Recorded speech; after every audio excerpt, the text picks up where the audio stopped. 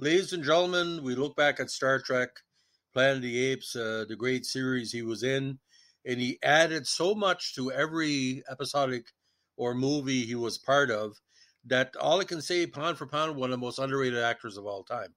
A linguist, a voice actor, could play different characters, known as a Romulan and a Vulcan, the father of Spock, the great, the classical, the talented Mark Lenard. Now, Mark, well, like many people who worked in the 1960s, was a veteran of the Second World War. Now, born Leonard Rosenson in October 15th, 1924, soon becoming 100 in Chicago. Again, his most famous role was as Sarek, father of Spock, in Star Trek. In both the original, the animated series, and Star Trek The Next Generation, he also played Sarek in 3 films. He also played a Klingon in Star Trek The Motion Picture, in the opening, what they call destruction scene, and a Romulan in an episode of Star Trek, the original series, A Balance of Terror, which is also a review of this is on this podcast channel. Chilling Romulan leader. Now, born in Chicago, he was son of a Russian Jewish immigrant. Abraham and his wife Bessie was raised in a small town of South Haven, Michigan, on Lake Michigan, where his family owned a tourist resort. He joined the Army in 1943 and trained to be a paratrooper during World War II, but did not see combat, and was discharged in 1946 as a technical sergeant. He got his start on stage while in the Army. After earning a master's degree in theater and speech from the University of Michigan, he became known in New York City for serious drama, including Ibsen, Shaw, and Chekhov, Not Easy. His first notable role was that of Conrad in John Gielgud's production of Much Ado About Nothing in the mid-1960s.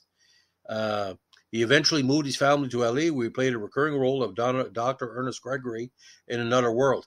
Now, a lot of actors showed up in Another World from the 60s to the 80s and into the 90s, especially like Ray Liotta, Morgan Freeman. It was considered a good training ground for a lot of young actors.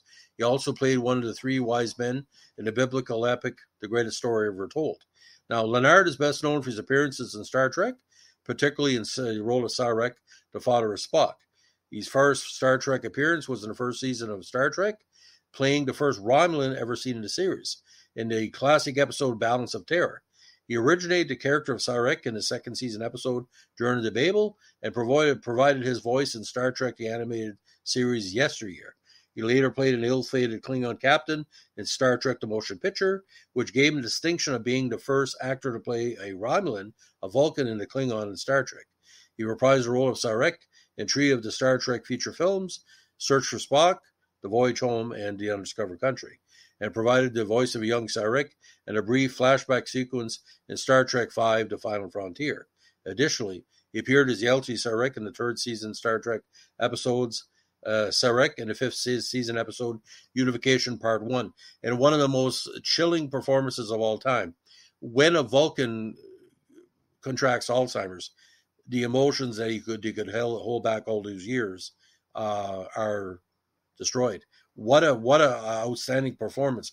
And Patrick Stewart playing the dual role of Sarek and Picard in his own mind. Boys, oh boys. What a 1 hour of TV. That's probably one of the best ever. Now, he began acting in TV series and dramas in 1955. He was the 5th actor to play Nathan Walsh in Search for Tomorrow, which he spent 2 years. He played Dr. Ernest Gregory in AEW in 64 and 65. He also guest starred in several episodes of the original Mission Impossible from 66 to 70, including one with Leonard Nimoy in a 2-part episode, and he also appeared in a 2-part episode of Buck Rogers in the 25th Century. Of course, he was on the Planet of the Apes TV series. He played the prosecutor in Fort Grant in the Clint Eastwood film Hang 'em High.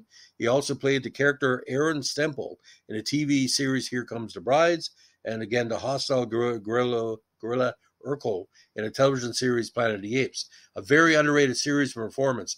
Lenard, I thought it was going to be a big hit, but it never planned out. He was also in Little House on the Prairie in the episode Journey in the Spring Part 1, playing Peter Ingalls, the older brother of Charles. He had roles in Gunsmoke several times, including the episode Nowhere to Run. So this was interesting. A lot of the roles he would play, people were comparing to Ricardo Montalban. He also had the lead in the film Noon Sunday, filmed on Guam, with co-stars K. Luke, TV series star John Russell from Lawman, and character actor Stacey Harris. Now, in The Radicals, which recounted the beginnings of the Swiss Anabaptist movement in the 1520s, he played a composite historical character. Eberhard Hoffmann, a Catholic bishop who serves as a prosecutor in the trial of his former abbot, Michael Sattler. In 1993, Lenard and fellow Star Trek actor Walter Koenig turned the production of The Boys in Autumn. Lenard played a late middle-aged Huck Finn who re-encounters his childhood friend Tom Sawyer after a lifetime apart. Koenig played Sawyer. Lenard died of multiple melanoma in New York City in 1996 at the age of 72. Of course, he also aided in the appropriation with James Doohan of the Klingon and the Vulcan languages. Phonetics. He was a great voice actor as well. So filmography, greatest story ever told, Balthazar, Hang 'em High, Noon Sunday. He was in Annie Hall as well.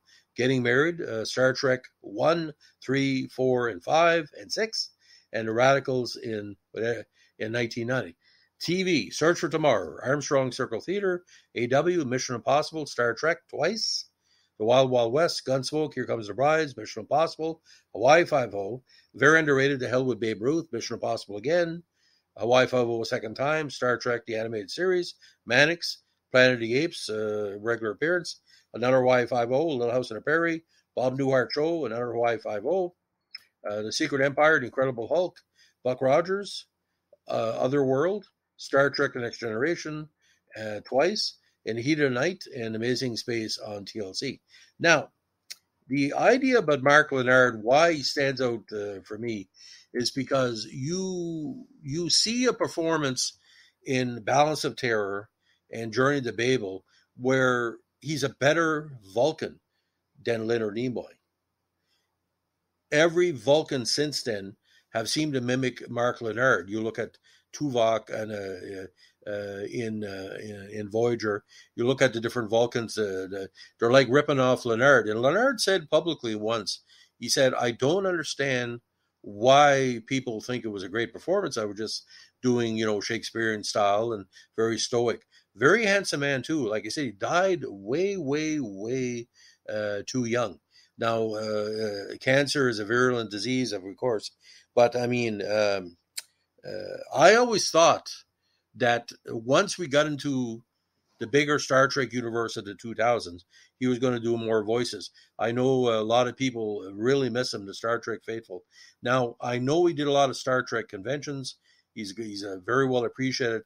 But if you can, find different interviews with him about playing Sarek and, what it meant to the Star Trek franchise. Because we all thought, see, Spock is not a full Vulcan, he's half, because his mother was human. But Sarek, you see with his second wife in Star Trek Next Generation, I was shocked. And not too many people shocked me. I didn't know anything how the plot was going on. To see him play Sarek at the recital and he's crying and everybody looks over and it's such a shock. And it's even a shock to Patrick Stewart and the fellow actors to see someone, the legend of Sarek, cry where he never cried before. He never cried when Spock had technically died, And anyway, I really do miss him because when I was a kid, Balance of Terror opened my eyes to science fiction. Yes, he played Sarek very well in Amok Time, but Balance of Terror, boys, oh boys, oh boys, oh boys. It was like a military, a U-boat battle. And, in another universe, we could have been friends.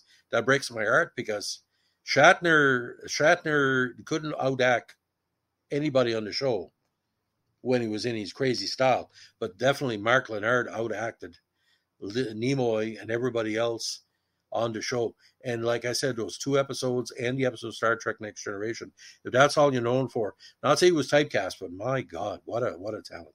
So ladies and gentlemen, if you like what we're doing with a Star Trek podcast, let us know what you like, comment, subscribe, or share. It's been very hot across North America. I'm wishing the weather's a little bit better. And treat yourself this weekend. Don't go to a certain movie, but go to Barbie, support your local theater by not going to crazy conspiracy